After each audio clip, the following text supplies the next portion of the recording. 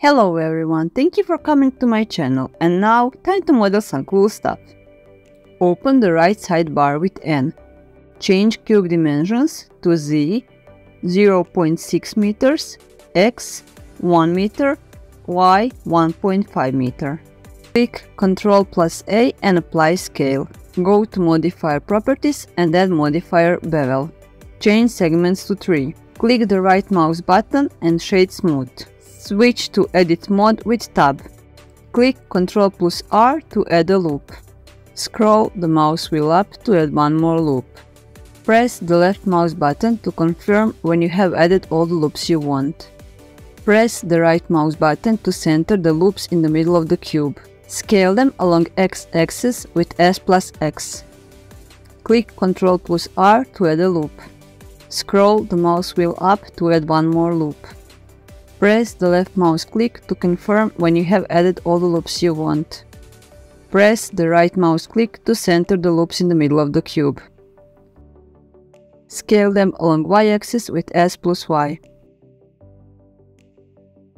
Now, add inside those two loops 2 more loops with Ctrl+R and scale them with S+Y. Do the same once again, but on a different side. This time when scaling, scale along X-axis with S+X. Switch from selecting edges to selecting faces with 3. Choose the whole loop with Alt plus left mouse click.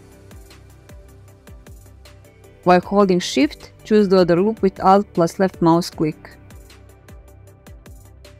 Scale them with S. Duplicate them with Shift+D and press the right mouse click to return them back to the previous position. Click P Selection to make a new separated object out of it. Switch to Object Mode with Tab. Scale it with S. Change the render engine to cycles and the device to GPU if your graphic card is better than the processor. Also turn on the noise in the viewport. Switch to rendered mode. Apply the bevel modifier that is on the Bale. Go to Particle Properties and click on plus. Switch from emitter to hair. Change hair length to 0.03 meters. Change number to 5000. Go to hair shape. Change tip to 1 meter and turn off close tip. Go to Children. Switch from None to Interpolated. Go to Roughness. And change endpoint to 0.125. I forgot to change the render amount from 100 to 10, so change that as well. Rename the first cube to Bale Hay. Rename the second cube to Bale Plastic. Scale a bit Bale Plastic with S if necessary. Choose Bale Hay and go to Material Properties.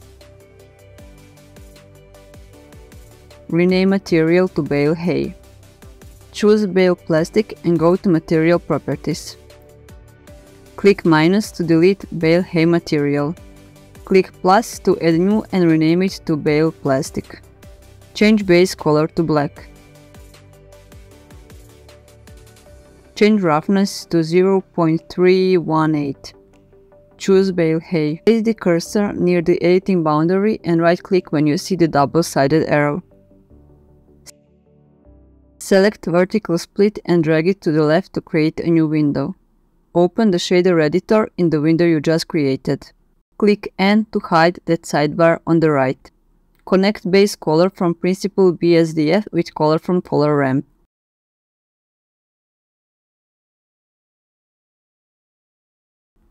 Connect Vector from Color Ramp with Vector from Noise Texture. Connect Vector from Noise Texture with Vector from Mapping. Connect Vector from Mapping with Object from Texture Coordinate. Change Scale from Noise Texture to 13.3. Change the first color in Color Ramp to some combination of light brown and yellow. Change the second color in Color Ramp to some light yellow.